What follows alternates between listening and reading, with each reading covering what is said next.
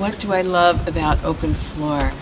I love the fact that we use resources and that I can put in practice whatever I need in my life right on the dance floor.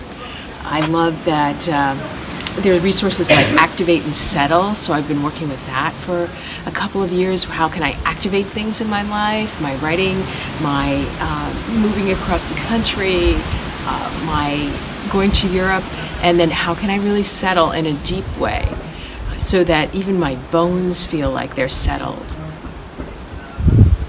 I love working with release, with pause, towards and away.